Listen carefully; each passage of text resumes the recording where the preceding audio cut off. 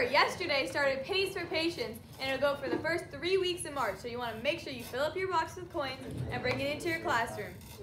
Today is National I Want to Be Happy Day and National Cold Cuts Day. Middle school softball begins Monday the 9th, and today is a scrumdiddlyumptious beef taco bar or chicken nuggets with goldfish, and tomorrow is cake for Dr. Seuss Day. Now to Branson Sandstorm. And Elaine Hurricane with the weather.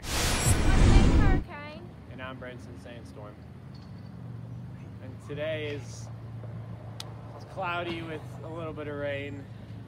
With highs of 50 and lows of 35. And now you gotta go back to your random stat fact.